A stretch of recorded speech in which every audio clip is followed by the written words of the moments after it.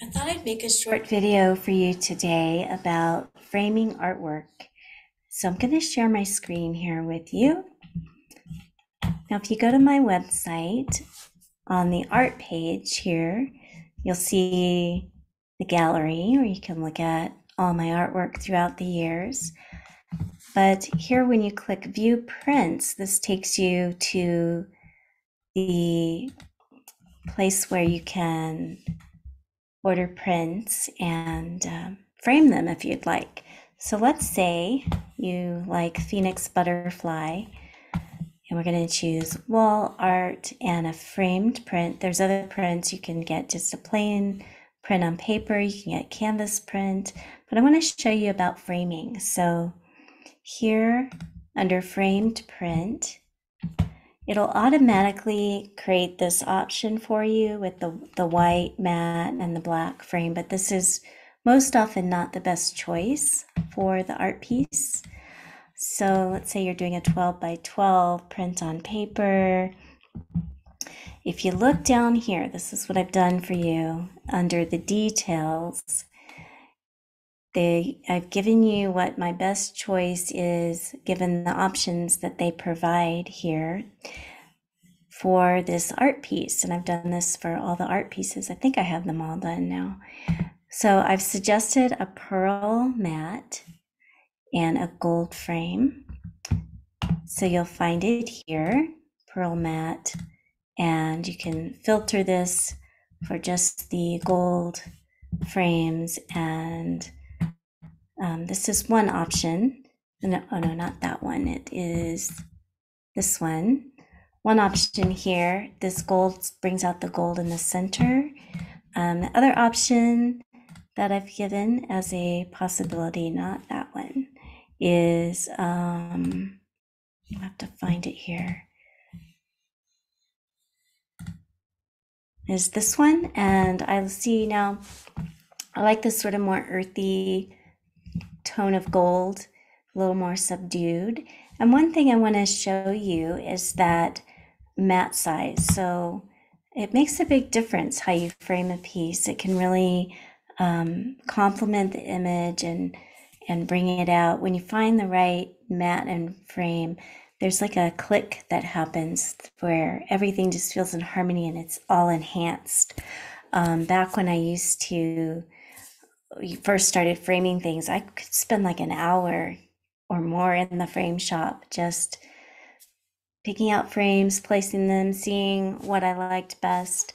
It makes such a big difference. So it's worth the time to find the frame that is really enhances. So I want to show you, see when you reduce the size of the mat, now here the mat and the frame they're about the same width. And it's not that it's terrible, but there's like a tension here. It's almost like when you put two opposite colors together, like red and green, they kind of vibrate together. And your eye kind of, it's very activating and it draws the eye. So same with this mat and frame size. When they're similar size, they're kind of both talking the same language and the same loudness. And so there's almost like a competition that happens. So your eye kind of doesn't know where to focus. But when you increase the size of the mat, it brings more harmony and they aren't fighting each other, and both, there's not that tension. There's more of this nice, it's all come together, and the eye isn't drawn to that tension between the frame and the mat. It can focus more on the artwork, and the frame and the mat support the artwork. So let's look at another image. Let's look at, this one's a popular one, As Dreams Take Flight. So you can see I've suggested a raven or smooth black matte with the 111 medium black frame.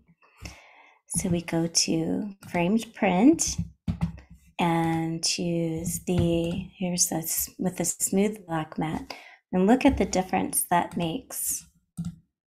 That's the white mat just does nothing. It's very distracting in a way, but when you put the black mat on it, the image is supported and enhanced, and it's much better. The frame that I've suggested, this one's not bad, but the frame I've suggested, so we'll filter this for black frame. The one I've suggested is this one, just a nice, thin, simple black frame. So hopefully this gives you a sense of the power of framing and matting, of the right, more of a right decision with it, and one that really doesn't add much or help create a more powerful, strong piece. And one thing I wanted to also tell you about ordering these prints here is that this company, they handle all my printmaking and processing and shipping now, and they don't let me know when I find out when someone's ordered, but they don't send me your name or anything. So I have always in the past, when I was doing it myself, I've really liked being able to say thank you and to personalize the package and sign the print and add a note. But I've just had to delegate this, and I don't know, when you purchase, I don't know who it is, so I'm not able to thank you. So I want to invite you to feel free to send me a note. Let me know how your print came out. Just say hello, and know that if you don't send me a message, I don't know it was you that bought it. So I wanted to let you know that. So I hope this was helpful. One more thing I might show you is if you order a canvas print, a print on canvas.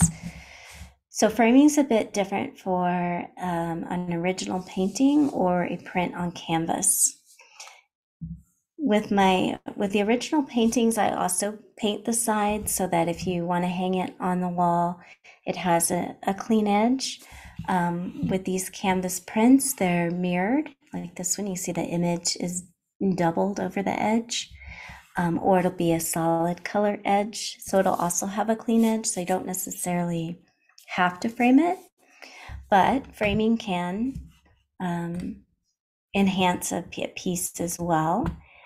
And let's look at this canvas print with a black frame. So that's what it would look like with this black frame. But I kind of like this one. So see how, because we're not adding a mat with the canvas print, when you have a print on the stretcher bar canvas, you're not going to be putting a mat on there. It's just the frame. So sometimes a more dimensional frame can be really nice. And I like how this one, it has that little bit of a lip there that adds some dimension. So that can be really enhancing for a painting or a print on canvas. And so you can play around with colors, but as I said, I have given you my best choices, best suggestions, based on what they have available here through this ordering system. So I think that is it. I hope that is helpful, and I'll stop this now. I hope that's helpful, and I hope you have a beautiful day. Bye.